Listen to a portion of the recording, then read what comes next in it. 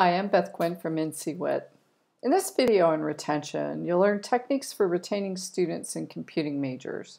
In this introductory video, we're going to explore why implementing specific practices to help retain women are both necessary and important. Retention just means once you get the students in your major, how do you keep them there? It's a natural follow-up to our discussion of recruiting, and it's a necessary component to a smart strategic plan. If you can't keep the students you recruit, what's the point? In this video, we're going to explore how stereotypes about computing can affect retention of certain students. We're going to talk a little bit about stereotype threat and technical privilege, and we're going to do a brief introduction to the NCWIT Engagement Practices Framework. And this framework is what we're going to use in subsequent sections of this retention module. Let's begin with something that affects both the recruitment and retention of all kinds of students to computing. Most people really don't know what computing is about. Unless you have somebody close to you who's in computing, what you know tends to reflect what you've seen in the media. And those images can be skewed. They tell a particular story, and that story is often not very compelling for a lot of people. So let's explore that in a bit more depth. We're going to look at some images about computing in the media, including who does computing, what the work looks like, and how the environment is portrayed. I'm going to go kind of fast, but the objective is just to get you thinking. We'll finish this section by looking at some research on the topic. So, first slide. This is the central cast of the HBO show Silicon Valley. And then here are some images that came up with the search term programmer. Think about the demographics of the people, what they're doing, who they're doing it with or not, and the types of environments they're in.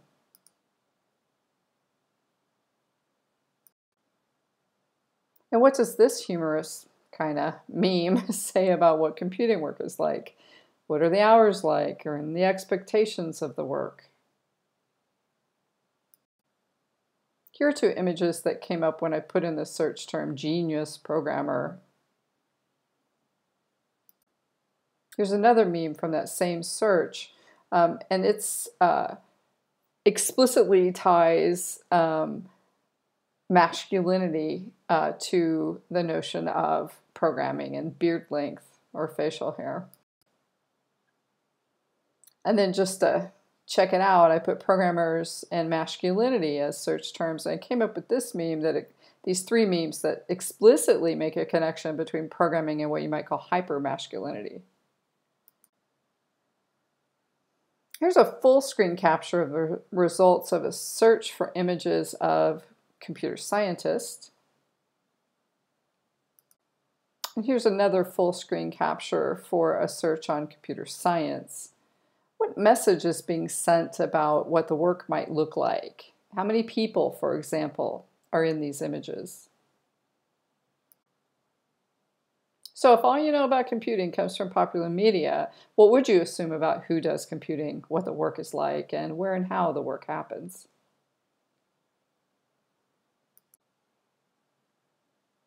Research on stereotypes about computing tend to show that people assume that people who do it are geeks and nerds, they're unsociable or awkward socially, and that the work and motivations for the work are individualistic and competitive, and that men do this work and are quote-unquote naturally better at it than women. And children pick up on these stereotypes early. A recent study, for example, of first graders by Allison Masters and her colleagues found that both girls and boys alike thought that boys were better at programming and robots. These are first graders. Master also notes how persistent these early formed stereotypes can be. And she writes, stereotypes can get inside our heads in subtle ways. When you see a computer scientist on television or in a book, it's usually a man, probably a white man or an Asian man. Every little instance of that builds up into these big stereotypes inside our heads. To counteract them is very, very difficult. And these stereotypes have real impact. They can actually affect the performance of individuals who are subject to the stereotype. This is called stereotype threat. The idea is that the risk of confirming the stereotype creates anxiety and takes up cognitive resources, leading to poor performance. If the stereotype is highlighted before a task, your performance may be affected negatively by stereotype threat. So situational factors, more than individual personality or other characteristics, can strengthen or weaken the stereotype threat effect. And the graph that's shown in this slide is kind of typical of the way in which these studies are done. You have 2 or more conditions. So one condition is where this stereotype is not made salient, and in this case it's before they took the math test. The students were told that there was no gender difference found on this test, and then in the experimental condition they were told before taking the math test that the test usually produces a gender difference, and it's the same test, right? And you can see from these results that when the stereotype about gender differences is highlighted, and this stereotype is that men are better at math than women, men's performance is slightly better, and perhaps more importantly, women's performance is depressed. These studies have been done with women in math, girls in math, just looked at the difference between low and high socioeconomic backgrounds on intellectual tasks, men compared to women on social sensitivity, where the positive or stereotype is toward women being more socially sensitive, and men's performance can be suppressed with the stereotype. Whites compared with Asian men in mathematics, whites with regard to appearing racist, and whites compared with blacks and Hispanics on tasks assumed to reflect natural sports ability. Another interesting kind of trend in these studies is that the effect of stereotype threat tends to be stronger among students who, one, wanted to perform well. So your motivated students are more likely to be subject to stereotype threat. And then 2, people who are more strongly identified with the stereotype group tend to have a stronger stereotype threat effect. So consider this. How might stereotype threat be activated for women and others who are underrepresented in computing simply by the demographics of the students in their courses? This graph represents the distribution of associate's degrees, the top 2 bars, and bachelor's degrees, the lower 2 bars, from U.S. colleges in 2017. The top bar in each set is the percentage of men broken down by race ethnicity. The second bar is the percentage of women, also by race ethnicity, and the 2 bars in a set adds up to 100%. So you can see that white men, represented by the teal-colored portions, are way overrepresented at both levels of computing degrees. So when a student walks into a typical introductory computing course, they're likely to have those stereotypes about who does computing, at least demographically, reinforced simply by who's in the room. So let's consider another side of this story.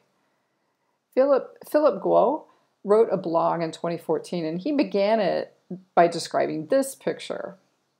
Quote, "This was me at 9 years old with horrible posture. I started programming when I was 5, first with Logo and then BASIC. By the time this photo was taken, I'd already written several BASIC games that I distributed as shareware on our local BBS. I was fast-growing bored, so my parents, both software engineers, gave me the original Dragon compiler textbook from their grad school days." So he goes on in this blog with this description of his precociousness in computing. So what's your reaction? I mean, I thought, wow, what a prodigy. You know, he looks like he's destined to become a computer scientist. The only thing is, it's completely made up.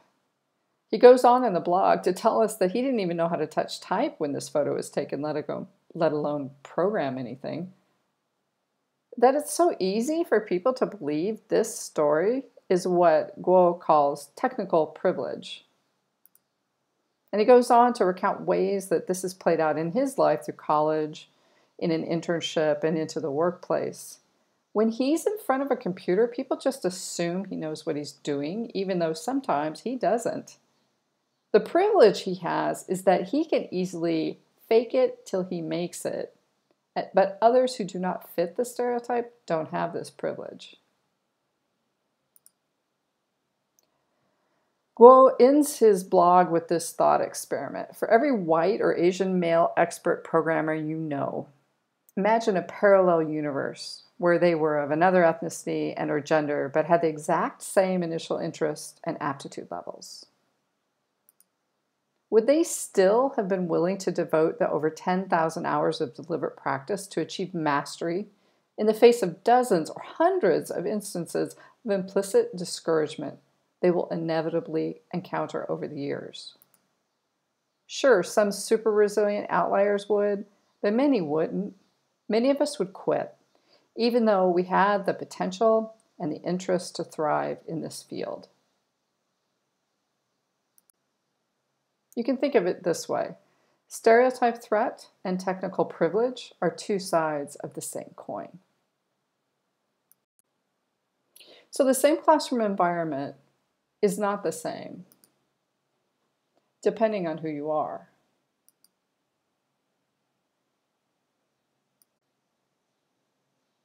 In subsequent sections of this module, we're going to explore specific techniques that you can use to disrupt stereotype threat, challenge the stereotypes, and expand students' ideas about what computing really is about. They're techniques of ways that I like to think about of helping make computing stick for students who may not see themselves in computing, for students who may, because of stereotypes, easily slide right out of the major and the profession. So let's end with an introduction to the framework that we're going to use to do this. The NCWIT Engagement Practices Framework organizes research on retaining students from groups that have been historically underrepresented in computing and organizes it around three principles: make it matter, grow inclusive student community, and build student confidence and professional identity. But let's underscore something here. We're not saying that underrepresented students inherently need special curricula, pedagogy, or support. All of these principles are great for all students. They really just describe great teaching. But what we want to understand is, and what we want to explore, is how in turn each of these principles can work to help retain students who may not see themselves in computing. So first, make it matter. To make it matter simply means connecting the material in computing to things that students already know about or are interested in.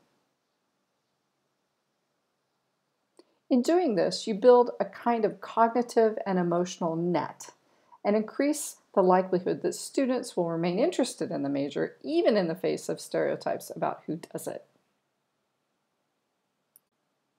Second, research suggests that students are more likely to persist in college if they have a community, and this is true of anyone. But by intentionally acting to grow community among your students in your computing program, you'll improve the experience of all the students in the major and increase the likelihood that you'll build a diverse student body. Lastly, we'll introduce you to some techniques for building student confidence and professional identity. As we've seen, because of stereotypes around computing, students from groups that are traditionally underrepresented may be subject to stereotype threat. This can manifest as a seeming lack of confidence or underperformance. There are ways, however, to mitigate stereotype threat and build confidence by, for example, providing effective encouragement and modeling a growth mindset. Also, by teaching all students norms of professionalism, you can interrupt ways that students themselves may reinforce stereotypes and exclude others. We'll cover all of these ideas in more depth in subsequent sections of this retention module. I'm Beth Quinn for NCWIT, and I hope this introduction to some of the concepts underlying NCWIT's approach to retention has been helpful. Thank you.